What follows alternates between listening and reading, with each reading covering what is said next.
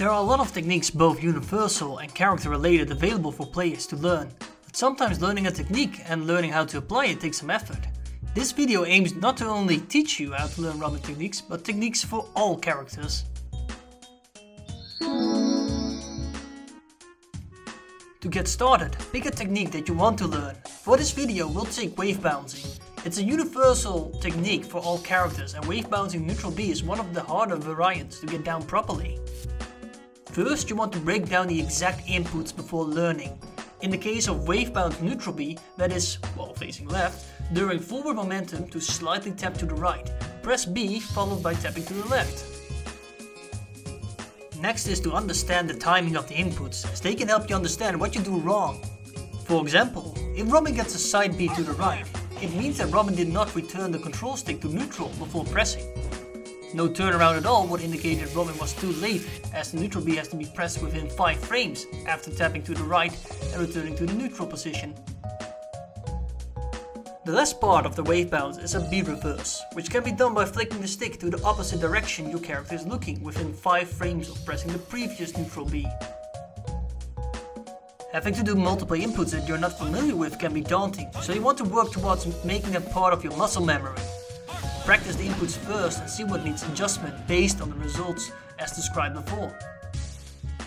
Once you get the inputs down a couple of times, you keep practicing them.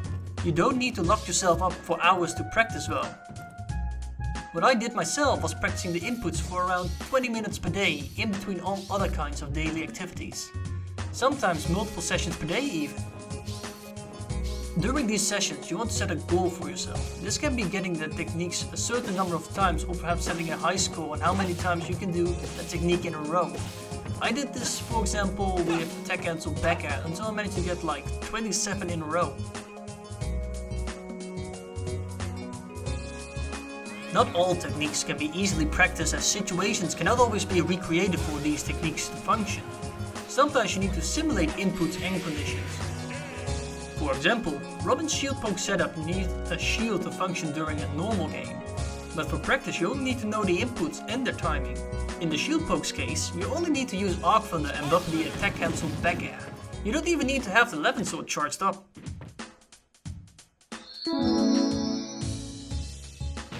Once you get the technique down in training mode, you can hop onto some friendlies or online depending on what's available. Both environments have less pressure around them to win and more room to experiment with what you've learned. The techniques you practice in training mode become of good use here to test out and integrate into your play, where you can learn more about different ways to apply them. Some are obvious on how to apply them, while other techniques can be a bit more tricky. For this part we'll continue with the wave bound neutral B. Plenty of characters can use this to space with their projectiles or disjoints, though the biggest benefit goes to the characters with a charge move that are cancelable, such as Robin and Samus, as it adds more options out of an already useful option. Apart from fading your approach and spacing your projectiles, it can also be utilized in a lot of other scenarios, such as edge guarding, or in Robin's case, recovering back on the stage with an arc fire on the ledge. So while techniques can be universal, their utility can vary among characters. Having a guide for such helps, but it doesn't hurt to explore the options yourself during practice.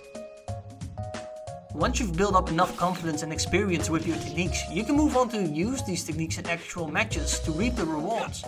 You may still find yourself flooding some of them every once in a while, but you can always go back to training mode and friendlies to sharpen up these inputs, especially when you switch often between offline and online, like myself for example.